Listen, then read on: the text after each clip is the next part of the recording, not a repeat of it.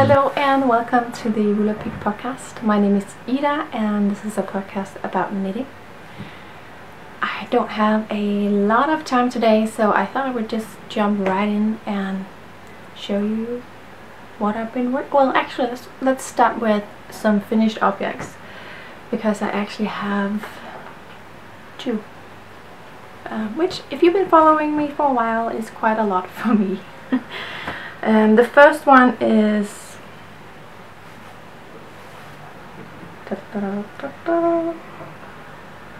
quite hard to show actually here on the screen. This is the Flaum cardigan by Justyna Lorkowska. And I have been knitting this out of the recommended yarn, the yarn used in the pattern, which is Quince and Co. Owl in the, I think this is called the Tawny colorway. It's just a very beautiful, neutrally beigey brown color. It's very pretty. It's gonna go with everything, which is sort of the intention with the cardigan. I have not worn this. I've worn it once or twice maybe, because it's just too hot right now, but it's gonna be perfect for fall. It has an open front, there's no buttons or anything.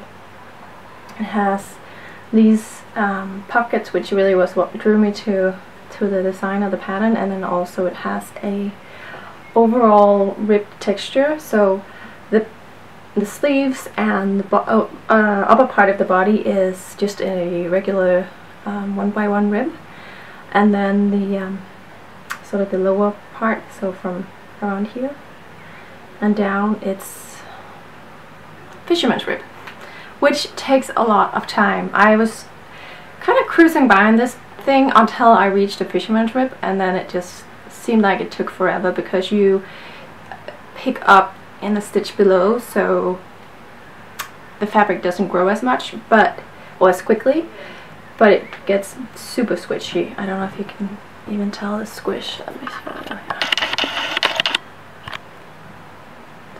you. Here. It's so nice. And then in the end you do a regular 1x1 rib again at the bottom, and you do a tubular bind off on both bottom and the sleeves. It's just, I had, even though it took a lot of time, well,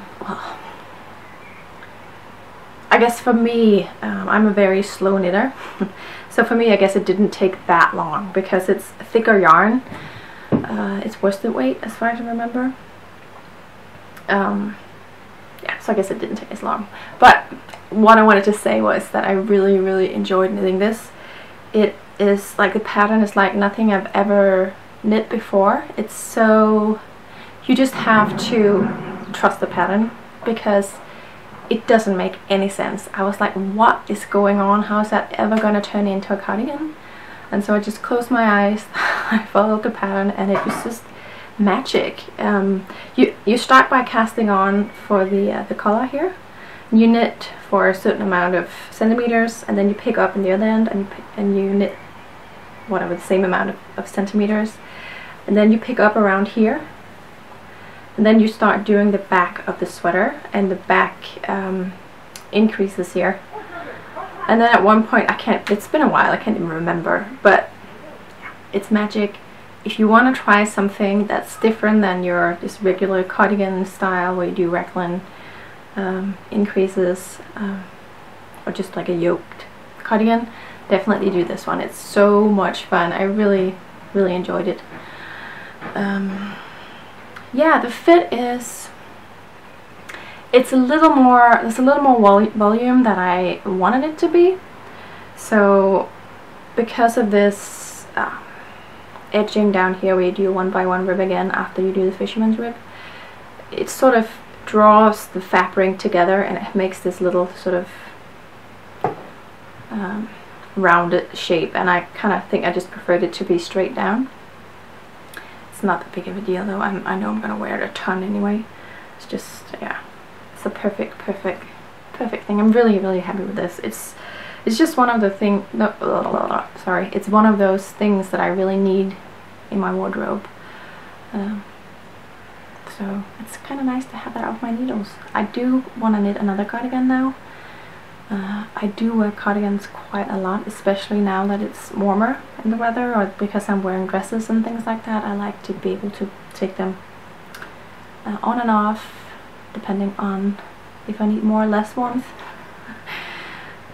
Is there anything else that I want to say about this? Oh. It's just a little bit of, I don't know. I think I use these for knowing when to do increases and decreases, something like that. I feel like there's more I need to say about this, but maybe there isn't. Yeah. Anyway, Flaum cardigan. It's from the Ameriso cardigan, Ameriso magazine, but you can buy it. I just bought the pattern. It's released on its own now. Oh yeah, what I wanted to say is I actually ran out of yarn. But it was not a problem at all. I just blocked it and it was perfect size. I don't know how many skeins I used because I've been using the yarn for something else that didn't turn out. So when I decided to knit this, I was thinking, okay, it looks like I have enough yarn, but I didn't know because I didn't know exactly how many skeins I had. I guess I could have weighed the yarn. I don't know why I didn't do that. Yeah. Anyways, it all worked out fine. I have like a tiny little bit of yarn left, which makes me happy. I don't like having a lot of just scrap yarns laying around, so that was nice too, to sort of get all of that out of my stash. My next finished object is still a little wet because I blocked it yesterday. I added the elastic in the waistband. I seamed, folded this edge over, and I washed it and I blocked it, and it is these beautiful pants. So this is the lace pants or blonderbukser by Knitting for Alle that I knit for Esther in my, I have a, well, I don't really have much of it left, but I had a GOTS certified wool cotton blend, and this is it. They look, I was knitting these and I kept thinking, okay, this is a size 2 years old, my daughter's 2.5. I don't know if it's focusing. I was knitting this and I kept thinking, okay, they're going to be way too long for her because she's not that particularly tall child. But they actually fit quite well. There's a little, a little bit of extra fabric on the legs, but it's not a problem. The lace pattern down at the bottom sort of hugs the legs, so she's not, they're not too long in that sense, and there's just more fabric up here, but these just sort of hug the legs, so she's not stepping on the bottom of the pants. I did make her try them on yesterday, and she kept saying, ow, ow. So I'm just really afraid, and sort of scratching and things like that, and it's a wool cotton blend, so I don't think it's scratchy at all, but I've never worn knitted pants, so maybe it's not very nice to have them on your legs. I don't know. I just can't bear if she doesn't want to wear these, because they actually took quite a lot of time. I started knitting one leg when I was in Edinburgh at the yarn festival, which took forever because I don't know what I was thinking. Lace knitting while you were talking with other people is not something I am very good at, apparently. But the other leg was fairly fast, actually. Yeah, so I think if she's doesn't want to wear them, I'm probably gonna knit her another pair in another yarn, because they look so cute on, and they're just, I don't know, they're just really, I like that they are, oh sorry, that's just the door. I have all the windows open. You can probably hear people working in the gardens outside, but it's a very sort of hot and humid day today. Anyway, yeah, I like that they're feminine, but not too feminine. I don't know if that makes sense. No, not too girly. I guess if I knit these in a pink, they would be very girly, but yeah, I wouldn't do that. And they sort of, this color just makes it, you know, go with everything. I guess it's sort of this theme, huh? I dyed the yarn myself, but it's just the one-of-a-kind thing that, yeah, I can't do that color again. So,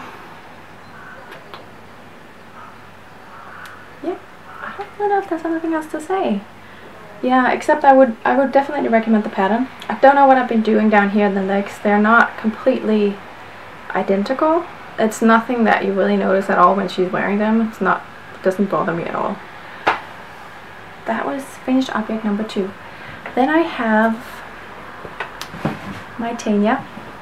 There's a story behind this Thuja because it's been a work, and not a labor of love. It's just been work. I knit this in a nylon Cardigan blend. Yeah, 80% Cardigan and 20% nylon. And I knit it originally in the popsicle colorway. I cast on the sweater and I knit almost all the lace until oh, sorry, that's the door. It's closed now, so you won't hear any more noise from that. Anyway, I cast on the Thuja, I knit all the lace. I found out it was twisted. I had to rip the whole thing back, re-knit it, and then once I was done, I didn't really like the way the popsicle colorway looked on my skin, so I decided to dye it, and I dyed it blue. It turned out alright. I'll show you in a minute. It turned out alright, but and then I rinsed it up, and usually I just throw my knitting in the washing machine on gentle cycle and it's fine, but we got a new washing machine and it's not gentle enough for my knitwear. That's what I found out. So it didn't felt it completely at all, but it definitely felted it enough for it to be too small for me, and not really that, oh, what's this, and not nice to wear because it's a little stiff. So this Thuja that I really wanted to wear this summer is just not happening. I don't know, I guess I could give it to someone, but like I said, the fabric is not, it's just a little stiff because it went in the washing machine. And I also don't really like, I don't know if you can see, can you see there? I'm sorry. I know some of you get really seasick from this, I'm sorry, but I don't know, maybe you can't see. Well, there's a little bit of yellow there. It was yellow, but now it's more green, obviously, because of the blue that I over dyed it with. And I'm not really that big of a fan of that. It just looks dirty in a non-cool way. So, yeah. Just spent so much time on this thing. I just spent so much time on this, and yeah, just not happy with it. And or well, I guess I ruined it myself in the machine. But so that's the end of my Thuja. I may knit another one because I really want one, but it's gonna be a little while because it took me a long time to knit. And yeah, maybe for next year I can do one. Maybe if I cast on this winter. I really like the pattern. I think it just looks, I haven't found or haven't seen anyone on Instagram, which is usually where I look at all knitwear. I don't really use Ravelry that much. I generally just search on hashtags on Instagram, and I feel like it just looks so pretty on all types of bodies. Oh, well, I forgot this one. I have another finished object. It's just because it's so small that I forgot about it. I guess this was finished last time too. I just hadn't added the buttons at that point. But here we go. This is the Little Brother's Romper, I think. It's the one where there's a Little Brother's Romper and then there's a Little Sister's Romper, and one of them is with a 28 stitches gauge and the other one is bigger, but I can't remember. This is the one with the 28 stitches gauge. And I knit this in my own color, own hand-dyed yarn. This is the Golddigger colorway, and this is the newborn size. I just knit this to have as a sample. I used all kinds of different buttons for it. So, well, they're white, but different shapes. Well, I can't talk today. They're not different shapes, they're different sizes. That's what I wanted to say. Yeah. So, yeah, I talked about this last time, so I'm not really gonna talk anymore about it. I just wanted to show you what it looked like with the buttons on. Put that down there. Works in progress. I have two. I'm gonna start with the biggest one first, which is the Soldotna crop by Caitlin Hunter, who is also the designer behind Thuja that I just showed you. This is what it looks like. It's a crop top, so at the sleeves here there's just gonna be a ripped edge, and I'm actually almost, well, I just started on the edging here. I'm gonna do it a row or two. So it's a cropped short-sleeved sweater to wear, or I want to wear it on top of dresses. I have been toying with the idea of making it long sleeve, just because I think I may get more wear out of it, but if I were to do that, I would want this color for the main part of the sleeve, and I don't have any more of this. I have this much left, so I don't think I'm going to do that. Well, I am not going to do that because that's all I have left. And this is the, I forget the colorway name, but this is a little Lionhead knits. I did a swap with her this December, so we sort of made advent calendars for each other, and I got this skein in one of the advent calendars, and I can't remember the colorway. Dolly Parton maybe? And then the rest of the yarn is my own hand-dyed yarns. I think her color, or her Little Lionhead knits, I think it's the superwash merino 100%, and this is just a merino, it's not superwash, like my own yarn. I used, so I think it's Dolly Parton, like I said. The green is a, it's called eucalyptus. The pink is avocado dyed, and the yellow with a very green undertone is just the one of a kind. And obviously it's colorwork, so that's what I knit. But I knit in colorwork, and I tried a lot of different techniques. I'm fairly new to colorwork. I haven't done a lot of it. So the top part I tried where I would knit each color per row. So I would start out by knitting the peachy color for the row of like a row of peach color, and then I would just slip every time I got to where the yellow was supposed to be, I would slip the stitch, and then when I came back I would then do it the opposite way. So I would slip all the peach stitches, and then I would knit the yellow stitches, and actually it worked out quite well. As you can see, it's a pretty even fabric that I got. It just took forever. So then I tried keeping the stitches. I think this is where I would have both stitches on my right needle, on my right hand finger, and it worked alright, I guess. It's not super even, but it's okay. Then down here I would drop, is this where I would drop? I think this is where I would knit with the strand of yarn, and then I would drop the other color and then pick the other color up whenever I got to it. I don't know if that makes sense.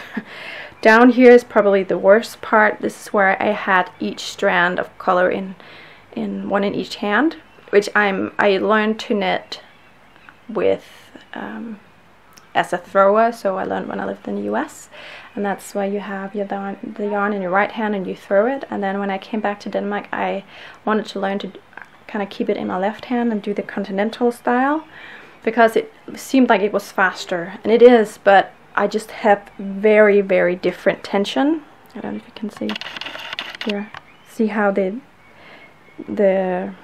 green definitely pops out a lot more.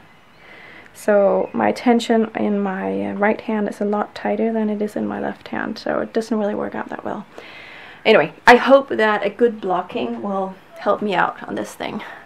Definitely just gonna block the crap out of it.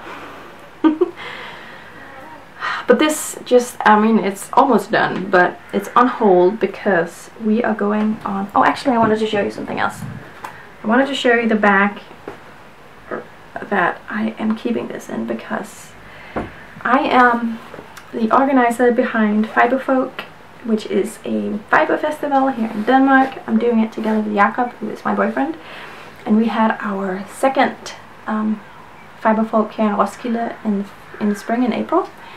And we were lucky enough to have Calico, which is a German-based, what's it called? She project bags and other things out of her own naturally dyed fabric, and she does printing with plants on that fabric. And I got this bag, and it is the nicest bag that I own. I've been using it just sort of to have other things than knitting in, because it's just so nice. Let me show you here. I just wanted to show you because it's so pretty. I don't know what she dyed this with, and the inside is just very, I guess you can't see, but it's just such, the finish is very nice. I feel like a lot of other project bags don't, they're nice, but let me show you the inside here. They often just have, like, they just sew the bottom part together and you have this thing sticking up. It's just not very nice. But this is just, I mean, look, there's just all the seams. I don't know, I don't sew, so I don't know what it's called. I guess it's called an invisible seam, where you can't really see, like, the fabric is sort of tucked underneath the super nice. I'm really happy with this bag. This is her logo. So you can find her on Instagram. She's called Calico there as well. Really nice. Anyway, that was the side note. I actually wanted to talk about Fiberfolk this episode. I don't think I'm gonna get to that really. Except I wanted to say it was a lovely event. If you came, thank you so much. If you shared about us on Instagram, thank you so much. Yeah, I have a lot of things to say. It was a very hectic weekend. We did it for 2 days.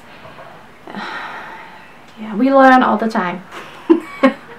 And there's definitely things that we want to do different next time around. We are doing sort of a pop-up Fiberfolk in Aarhus on the 9th of November. So if you're a small maker, or if you just want to come and look at different beautiful fiber-related stuff, then definitely come join us. And then we're going to do another one on April, I think it's 19th of April next year, here in Roskilde as well. We would love to have people from outside of Denmark join us, so please, if you are interested, do contact me. Anyways, side note, so my Soldotna crop is on hold because we are going to Spain, Jakob and I, and our daughter Esther and Freya, who is Jakob's daughter, and Jakob's mom. We are going to Spain in 3 weeks' time. And Esther doesn't really have any clothes, like any summer clothes, or she doesn't have a lot. So I found a beautiful, that I've had in my stash for a long time. It's a 100% bamboo yarn from Pickles. Oh, okay. Sorry, I'm just looking at the time on the screen. Pickles, and it's just has such a, it's like a coppery color. It's very pretty. And then I cast on for the Thuja Bluse by Nordisk Strik. I have the book Omhu, which I've talked about several times. I've knit all, well, I haven't knit, I've knit 2 of the 3 blouses in there, and then I had a very good friend knitting the Thuja blouses, so I actually have all 3 blouses, and they are by far the ones that she, or my daughter, wears most of her knitwear. She wears them a lot. So anyway, I wanted to knit the Thuja Bluse again. Do we have the book? I don't have the book, otherwise I would have shown you. So this is how far I am. I just cast it on. I'm doing a few modifications because the gauge is bigger on the yarn. I think it's between 18 and 22 stitches, and the pattern, the gauge in the pattern is 27 or 28 stitches per 10 centimeters. So what I've been doing is just I've cast on for the size 6 months old, and then I'm just knitting, doing the increases for the arms until I feel like it's big enough for her. Then I'm gonna sort of follow the pattern again. There's like a section where I do a lot of increases again, so it gets sort of an A-line shape. And then I want to make it longer, so I want to make it to a sort of a dress for her. So I want it to be around knee length.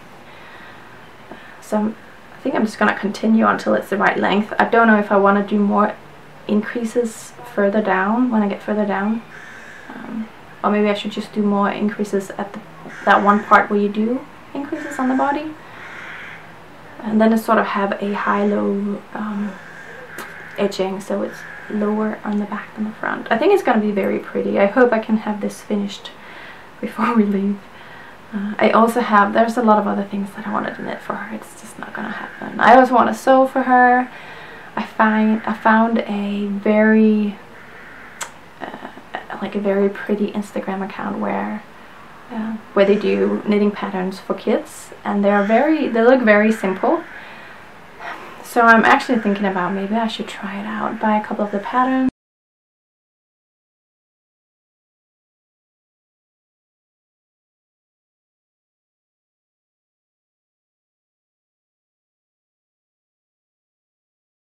Quickly, I just wanted to show you my new colorways because I'm really happy with them. So let me show you real quick.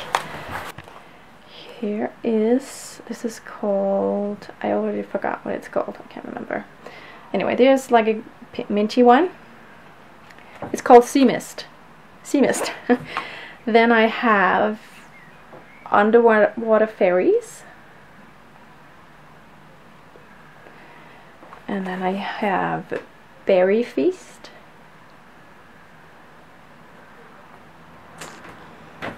And Ballerina, just a very pale pink with tiny specks of pink in there. Breakfast for Unicorns.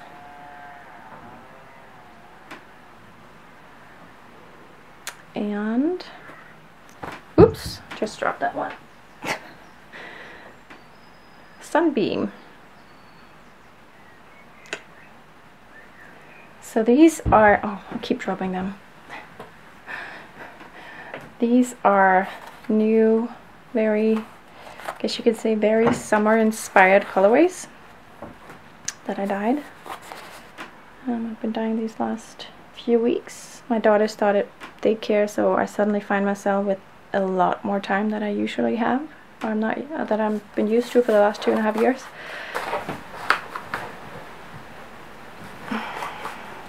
I'm gonna bring these to a little event that I'm doing this Sunday. I've been invited to come on a little cruise, a knitting cruise, and just briefly talk about my yarn, and then people can buy the yarn if they want to. So these I'm gonna bring along. If you are interested in the yarn, you can always email me, and if I have the time, I'll be happy to custom dye yarns for you. Yeah, and I think with that, I will say thank you so much for listening and watching. Do subscribe below if you like what you see. That way you will also get notifications when there's another episode available, and it will help me sort of reach more people like me and you who like to knit and talk about yarn. And also feel free to comment. That's sort of the same thing. I think when you get comments on YouTube, then you get more exposure, sort of like Instagram. I think it's the same with Instagram. So, and do like if you do a thumbs up, it's the same thing. What I'm saying, if you are sort of interacting with the video, it's gonna help me reach more people, and I would be very thankful if you would help me do that. So, and also I just like enjoy your comments, so that's obviously another thing. With that, thank you so much for watching. Have a lovely, lovely summer. I hope to podcast soon again. Bye.